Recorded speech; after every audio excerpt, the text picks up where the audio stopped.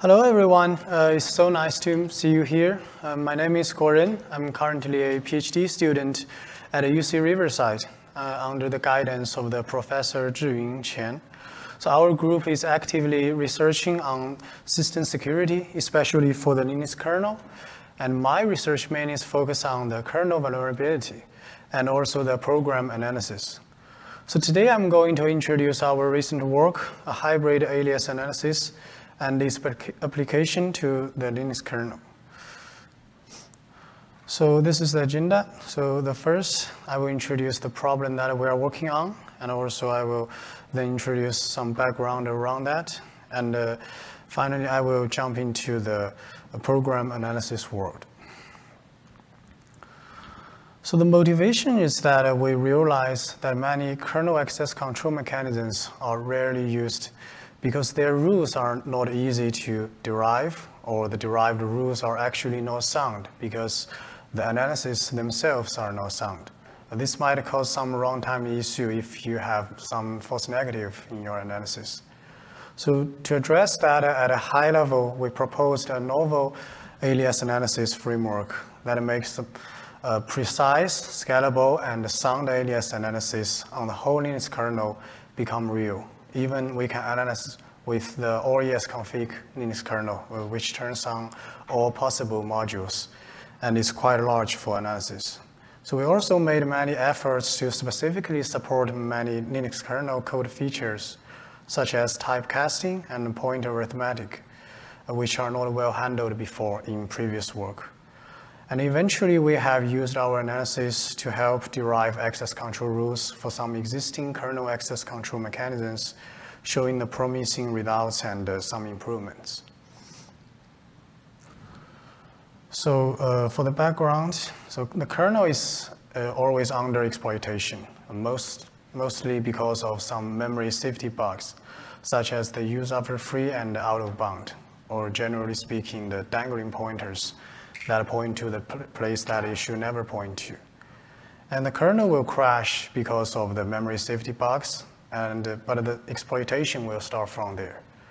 So one way to mitigate the kernel exploitation is to use the access control, which determines the access rights for a subject to an object, ideally following the principles of the least privilege.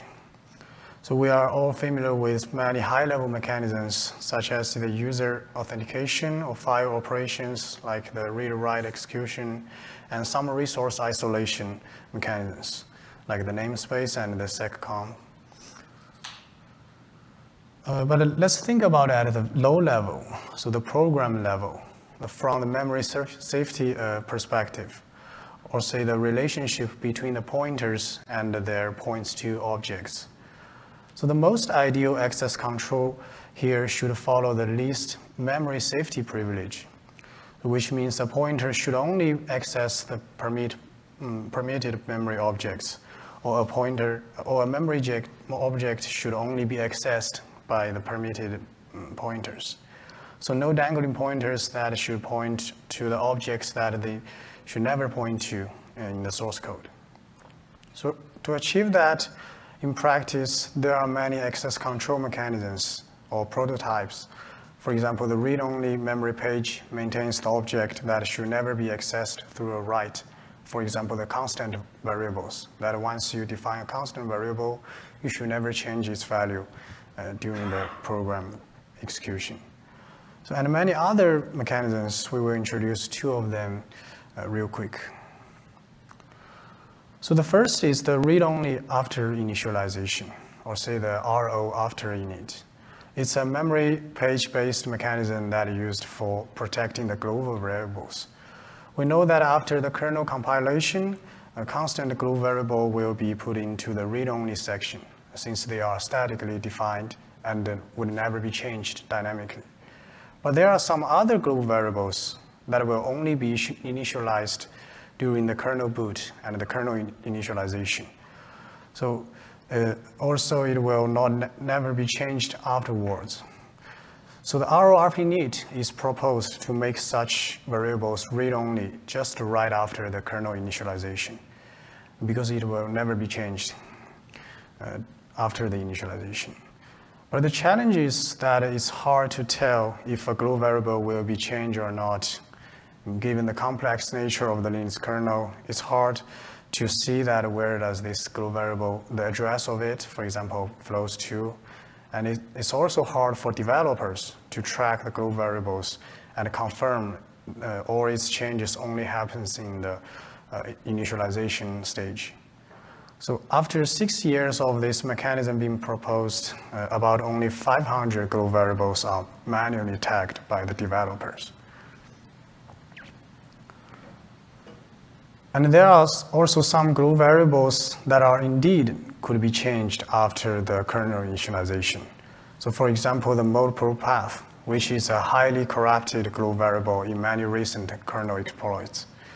So we cannot put it into the read-only section even after the initialization because it could be changed if we turn on the system control config. But the truth is that only few pointers in one single function of the system control module in the Linux kernel will modify it. And all of the exploits, for example, that using the IPC, using the LED filters, corrupted it through those dangling pointers in those unrelated modules. So in other words, that if we can identify all the legal pointers that point to the mode probe path, we can filter out the illegal pointers and protect it through some pointer level access control.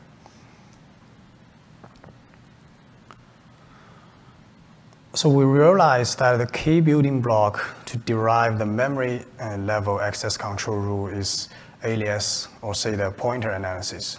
So for example, that given a global variable, if we can find all its pointer aliases, like to say that all the pointers that might point to it, and check if they are all used as read-only after the initialization, then we can confirm it could be RO after init. And also for more fine-grained access control, like we discussed before, alias analysis will naturally derive the points to set of the pointers, and of course the pointer set of the object. But in past decades, we have so many great works on the alias analysis. So why do we need yet another alias analysis? Well, the quick answer is that there is no good enough solution yet because all of them take different design trade-off. And none of them performs well for Linux kernel in the fundamental dimensions: soundness, precision, and the scalability. So the soundness means that there should never be true alias is missed, and precision means less false aliases. And also it's very important to be scalable to the whole Linux kernel, which is quite large with a reasonable precision. And also, generally speaking, all of these analyses can be divided into two categories: data flow-based and type-based.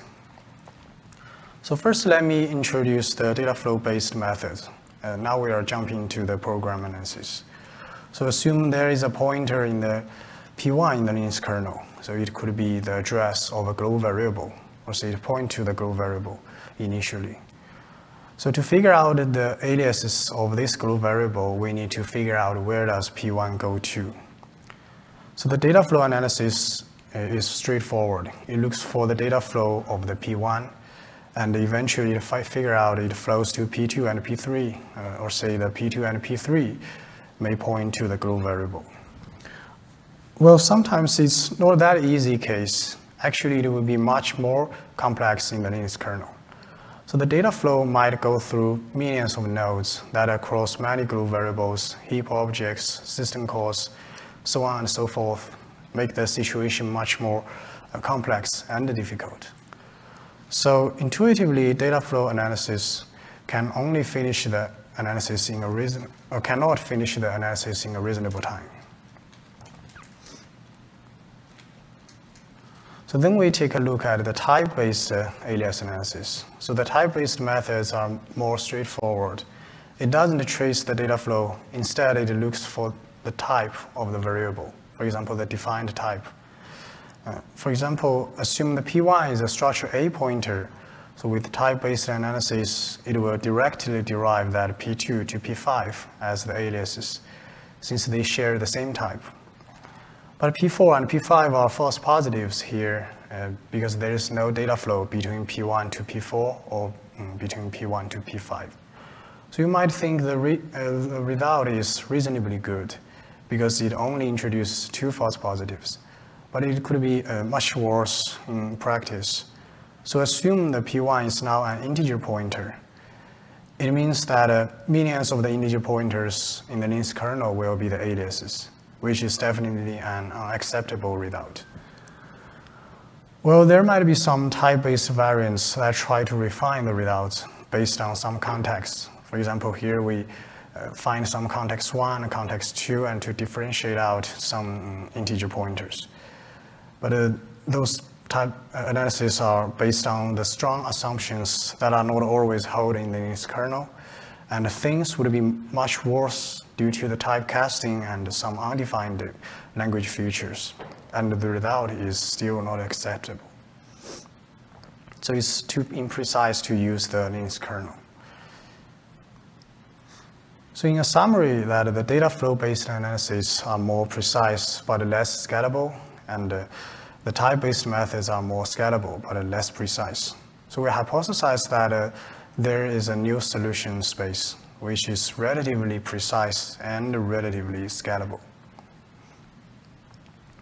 So that's where our solution is, the Unias. So generally speaking, Unias is a hybrid alias analysis that combines data flow analysis and type analysis. So we will illustrate our idea with a simple example here. So still start from the P1. At the beginning, we are in data flow mode to trace the data flow. But instead of tracing the data flow all the way down, we look for a suitable time to change. So for example, at the node N1, which is a structure B pointer, with the insight from the type-based methods, just like taking a shortcut, we switch to type mode and teleport the data flow to other structure B pointer nodes and continue the data flow there. So it's worth noting that the data flow from P1 to N1 is not trivially an integer pointer cast to a structure B pointer. It could be the case that P1 is actually an integer pointer field of the structure B, and correspondingly those teleport terminals are also the same field of the structure B. And for example, P2 is a structure field of the structure B N2. So at the high level, we do data flow analysis by default. Meanwhile, we look for a good chance to take the type-based shortcut. And then we continue the data flow analysis afterwards. And more interestingly, there is actually a more precise strategy. So this time we won't choose to take the shortcut at the N1. Instead, we keep tracking the data flow. When at the N4, which is a structure C pointer, we can choose to take the shortcut by the structure C and potentially get a more precise result. One of the precise reasons is because that structure C is less commonly used than structure B. So taking the shortcut of the structure C goes to less nodes, which just means that it's more precise, and we'll get a more precise results. So in the extreme case, that if we don't take any shortcut, the analysis will fall back to a purely data flow-based analysis. So it shows that Unias is not a simple alias analysis. It's actually an adjustable and unified framework that allows you to have different data flow and type strategies and achieve different trade-off in terms of the precision and scalability. So in addition to that, Unias also provides customization for different variables, since it's a per variable analysis, meaning that you should always give an input variable to start your query or to start your search. That allows you to apply different strategies to different variables and tasks. So for example, that some variables may need a more precise result that require more data flow analysis, and you also have the freedom to do that. So let's go back to the insight. So we now know the key is the structure field, which we collapse the same structure type fields to be connected, and then we can teleport our data flow from one to others. Such a strategy is actually an over-approximation, since there might not be a true data flow between the same type field nodes.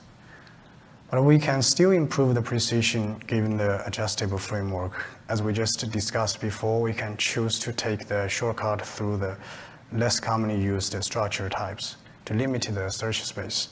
And also we can try more data flow, just to try more before taking the shortcut. So in the previous case, the precision is improved not only because we choose the less common type structure C, but also we do more data flow before the shortcuts. Such a data flow constraint requires a symmetric data flow after the shortcuts. So for example here, before the structure C, we have the data flow constraint as the P1 is stored to a structure B field, and such a structure B is from a structure C field. After the structure C shortcut, after the teleport, we also look for the same structure C to B field and also a loud instruction from the structure B field. So since we store something before, which is necessary to match a loud afterwards. So you could imagine there might be 3 instructions on the left, store instruction on the left, and correspondingly they requires 3 loud instruction on the right. So you always need to make the asymmetric balance. So in other words, even if we take a very common structures as the shortcut, when we choose to have more data flow constraint before, we can expect less matched data flow afterwards, which is still precise.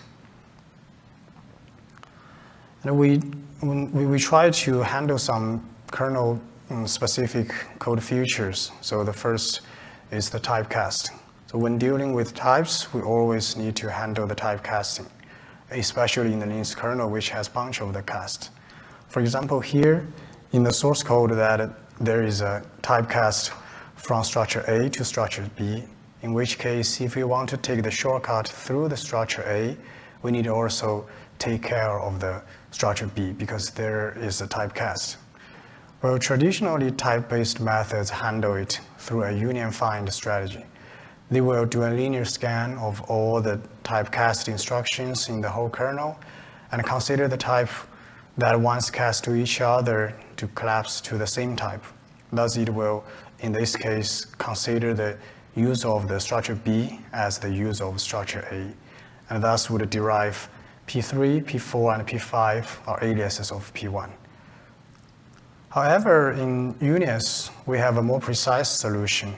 We also scan all cast instructions, but instead of collecting the equivalence at the type level, we collect it at the object level, which means that we will only teleport to the exact pointer that experienced this cast instruction. So here is the A3 to B1. So the data flow analysis will only continue from the B1 and then derive P3 as the alias. And if there are indeed data flow between B1 to B2 or between the B1 to B3, the data flow analysis would also automatically trace it and handle it. But in this case, there are not. So it does need to do so, and the result is more precise and is exactly the ground truth. So there are many undefined code features used in the Linux kernel source code. So mostly the pointer arithmetic. Instead of assuming they are not existed, we chose to address them through some formal strategies. So for example, due to the typecasting, a structure object might be accessed through different type of pointers, even through some void star pointers. So in which case, if you want to match such field access, for example, match at the left and match at the right, we need to normalize them into the byte offset instead of the field indices, because different field indices in different types might access the same memory offset in the object. And we also relax the field arithmetic rules for the Linux kernel, because, for example, we allow the field arithmetic from the field to base, and even we allow the negative offset of the field access. So a typical case here is the container of, which essentially access the structure base from the field through a void star pointer arithmetic. So it's worth noting that unlike many previous works that try to handle the container of specifically, through some model, UNIS naturally handles it through the formal handling of the pointer cast and the pointer arithmetic. So we didn't specifically handle it, but by handling these two code features, we automatically handle the container of. So the UNIS could handle more pointer arithmetics or undefined behaviors in practice. And we design and implement our analysis based on the grammar of the context-free reachability framework, which solves the analysis as a graph reachability problem. So for example, if you give me a pointer that I can, through the graph reachability research on the graph, I can tell you the points to object of this pointer. Or if you give me a memory object node on the graph, I can search the pointers for you. So UNIS seamlessly unifies the data flow and type alias analysis, and is sound by design. That's why also it's called the UNIS, so unified the alias. So it also handles the multi-entry nature of the Linux kernel through the flow insensitive analysis, which means that different system call execution orders don't affect the data flow results. And our results is always conservatively approximated beyond the system call execution order. And as mentioned before, it's an on-demand per variable analysis. So you can choose different strategies for different variables to achieve different trade-off of the precision and the scalability. But there are still some limitations in the UNIS. So for example, first, some undefined code behaviors rather than the pointer arithmetic that we mentioned before. Kernel developers even write the code in a way that cast a pointer to an integer and cast that back to a pointer somewhere else. So the reason is that they don't want to accidentally dereference the pointers during the propagation, or they try to do some pointer arithmetic through the integer arithmetic. But since the UNIS work on the SVF, which is a static analysis framework based on LVM-IR, so we only work on the SVF pointer assignment graph, which is a data flow graph provided by SVF, which would only represent the pointers, not the integers so far. Thus that cannot recognize such arithmetic and handle it. So it might be some future work. And there are many inline assembly code in the Linux kernel, which are not represented semantically in the LVM-IR. So some potential solutions are trying to model the assembly code as some external APIs, or try to lift them to the LVM-IR through some decompiling strategies. And also the on-demand analysis somehow limited the scalability of the UNIS. So even though the UNIS search in the search space of the UNIS is the whole kernel code space, but it's not like a whole program analysis, which will analyze the whole program at first and query for the results afterwards. Instead, the UNIS needs to query first and start the analysis on demand. So start the graph search after you query the things.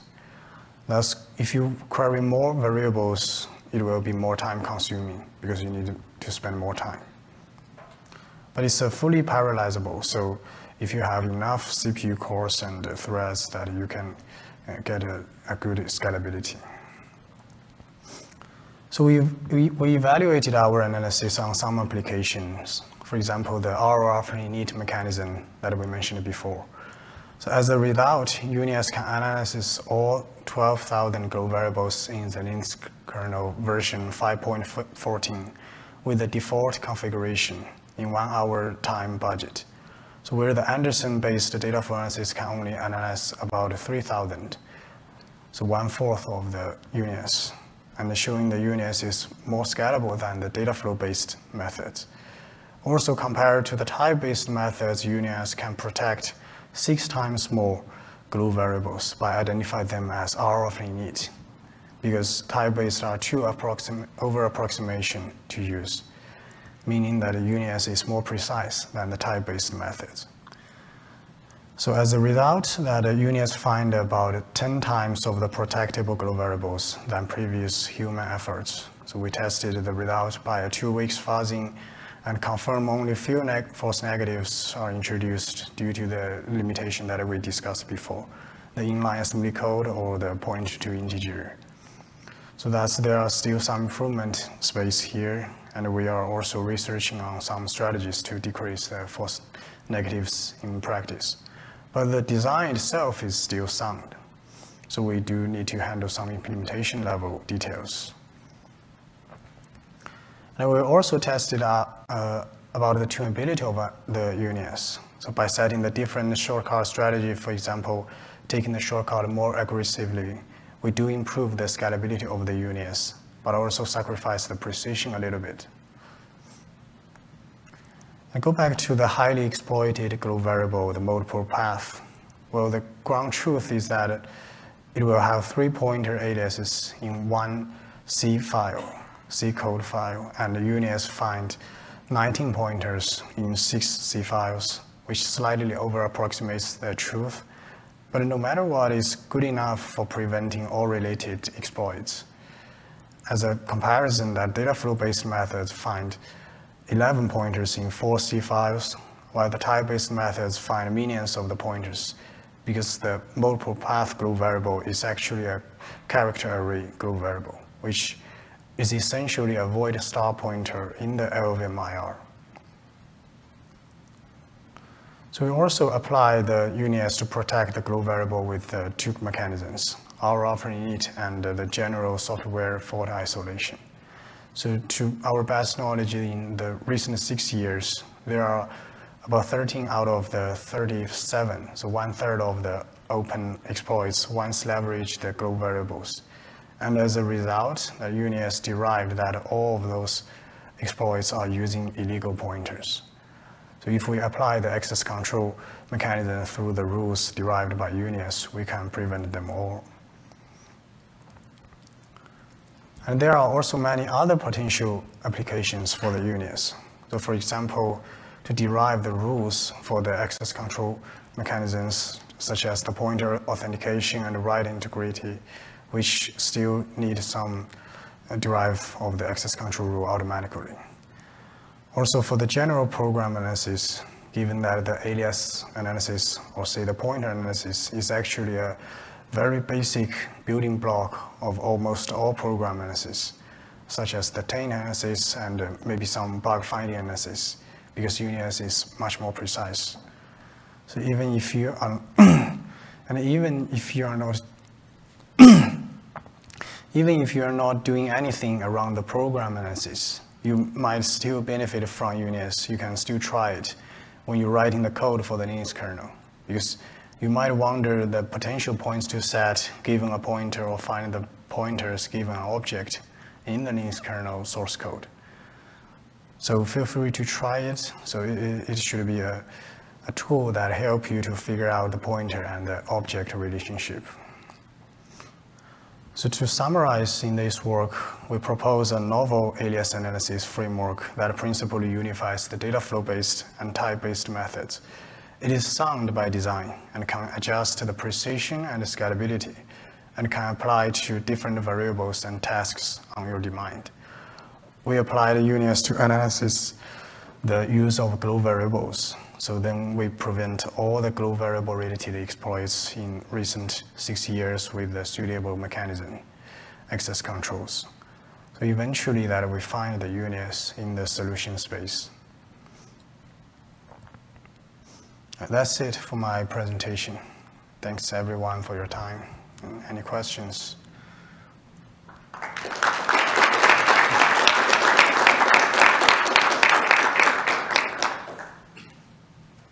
At Google, we find that static analyses are best understood at code review time. And for that to work, you need it to be pretty stable under change. Have you seen if analyzing the kernel at different points in its history provide a fairly consistent view of the same variables that have existed in previous versions? Oh, you mean Can we support the incremental analysis somehow? No, I'm talking about how flexible under refactorings the analysis is, because whenever you're tuning a static analysis, it can be very finicky, and that finickiness, just because you added extra curly braces or not, can make it unsuitable for including in the software development lifecycle. Okay, so one thing that I want to mention that we also tried our static analysis always on the most recent Linux kernels. So it should be suitable for if the Linux kernel get update. And also the framework itself is written in a very brief way so that developers can easily add or delete any logic that on the framework. And the framework itself is basically a depth-first search. You could think about it like that. So that is quite easy and friendly for developers to work on that.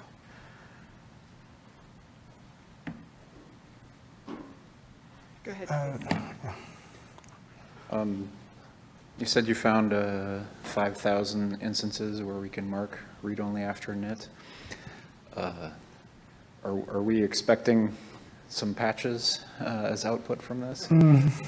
Yeah, this is a really good question. But indeed, that the one truth is that if you can check our paper, we mentioned that we find 5,000, but there are still 23 false negatives, and all of them because of the inline assembly code and also the pointer integer. And since the ROF init, if you really mark them as the read-only, is quite dangerous because after the initialization, if some variable is read-only and some legitimate code access it, it just crash the kernel. So we would like to suggest that developers could use our results and double check for that. That could be a better strategy. But since there are many implementation level dirty things that actually for the static analysis for the kernel, so it's not that safe to do so. Okay. Is that list easily accessible? A list of 5,000 places that maybe we could use? You mean if the result is acceptable, the false negative? Like, is the list published somewhere that someone can actually sit down and look at each of those and say, yeah? Oh yeah, we are going to release that. Okay, great. Yeah. I'm looking forward to it. Yeah. Thanks. Thank you so much. I have another question. You have a claim of soundness. In order for you to prove a mathematical property about a programming language, you need the semantics as a mathematical object. Which one are you using for C? You mean the semantic provement of the soundness, or? In order to be a sound analysis, that's a mathematical statement over mathematical objects. And for here, you have a semantics of a programming language, perhaps C. Where is that model? What model did you base this off? So the things that actually for the most of the C language features that, or say that all of the C language feature, if you indeed follow the code feature or the behavior, that we should already handle that. But the only exception is those undefined code feature, like you do some force arithmetic on the pointers or on the integers and turn it into a pointer, which is quite complex for the pointer analysis. And it's still an open problem for general program analysis, because the soundness is always based on some assumption, or just like you said, some semantic or some model. And we can confirm that under most of the code features, we handled them, but there are indeed few implementation level things that are really tough. So your model you've built from the ground up, or you're taking it from somewhere else? For example, CompCert has an entire big step semantics specified in Cook for C.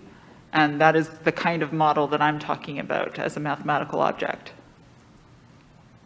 Okay, that sounds some specific thing that I am not very familiar with. And we can discuss maybe offline about that. Thank you. Thank you.